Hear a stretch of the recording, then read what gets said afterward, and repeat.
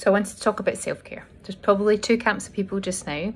There are people who are embracing that life has become a little quieter, so we're not able to go, other than going to work, going out for essentials or doing a little bit of exercise, we're not going anywhere, which means that most of us are finding that we're at home a lot more than we're used to being. So there's an opportunity that we can really start to invest in our self-care. But there's probably the other kind of side where people are feeling very overwhelmed, feeling a little bit out of control. So actually probably self-care is like the furthest thing from their mind just now. And when we come to think about self-care, there probably is actually not, there's never been a better time. It's never been more important to really look at how we're investing in our own physical health, our mental health and our emotional health, because it's one of the things we have control over.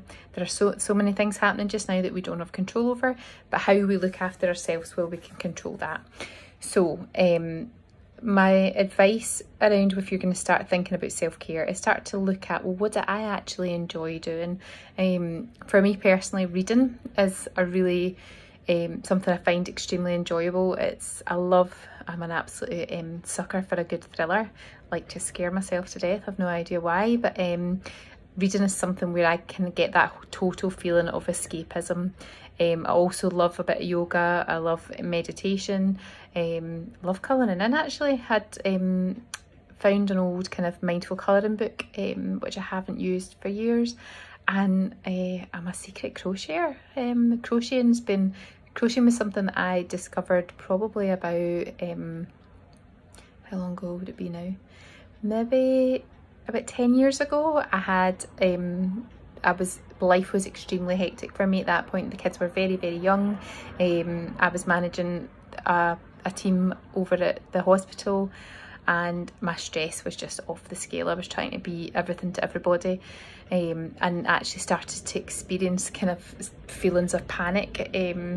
Didn't tell anybody about them at the time, obviously. Just felt that I had to suck it up, and just that I shouldn't have been somebody who felt stressed or worried or scared. Felt like, you know, just because I understood stress, the stress response in the body, understood physiologically what was happening in the body, that somehow made me immune. But actually that was a reality check for me that nobody's immune. It can sneak up on every single one of us.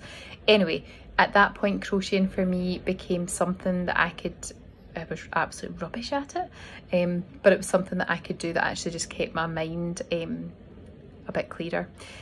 So finding something that you enjoy. So it might be maybe you like painting, maybe you like cooking, maybe you're really crafty, or maybe you actually just like quiet, maybe you like space, maybe you like gardening. Something that you enjoy that maybe is not, it's not always the thing that you get to do as much as you would like to do. And really starting to look at, in your week, how can you put little pockets of that throughout your week just as a self-care practice. My advice would also be to think of a space that you can use in your home, somewhere that you can kind of set it up. You can have all of the things that you need. So it might be a corner of your bedroom, it might be a corner of a spare room, a corner in your living room, and put nice things in it. Put all the things that you want. So have like a really cozy blanket, have a comfy pillow, maybe have like nice little knick-knacky things there. For me, I always like to put a candle in the space that I'm using. And I'm a sucker for a book, and I'm a sucker for a nice smelling candle.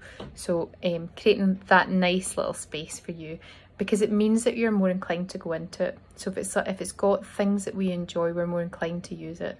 And just have a think about what your self-care could be. And remembering that self-care we don't need to be able to carve out an hour. We might be carving out 10 minutes. But I guarantee you, at this moment in time, finding 10 minutes a day, that you do something that's just your only motivation to do it is for yourself. It's not for anybody else. It's not for anybody else at home with you. It's not for anybody else at work. It's just for you. I guarantee you, if you use that over the next week, you'll start to feel the benefit of doing that. So you can let me know what you do.